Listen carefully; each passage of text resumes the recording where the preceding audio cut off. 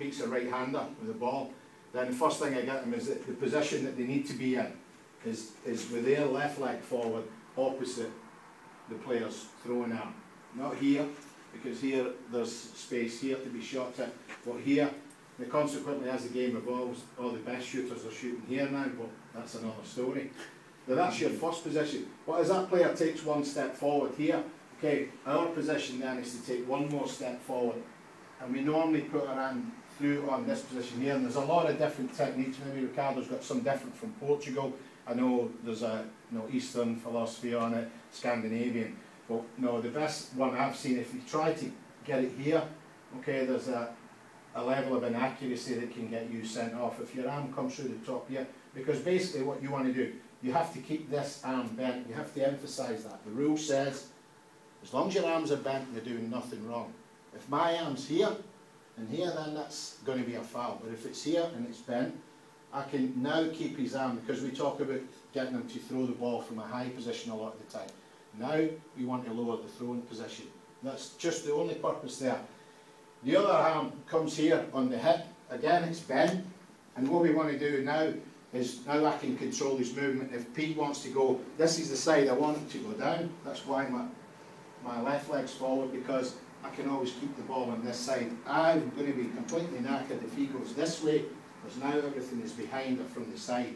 Then that's when the punishments come in, free throws.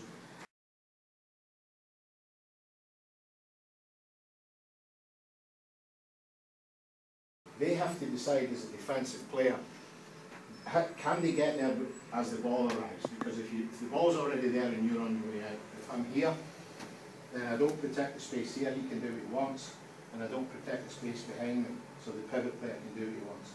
If my timing is time with the ball, and the ball's passed and I'm in this position here, now I'm in a position where I can tackle him before he can gain any momentum. And it's important. Now they have to decide, if they're not going to get there, stay back, because another defensive skill is blocking the ball. Don't open space behind you, protect the space, and take the chance to shoot over and work with the goalkeeper. If you can, ideally, if your coach or you as a player want to be a bit more aggressive, your timing is dependent on the ball. That's probably the next level once you know the basic technique.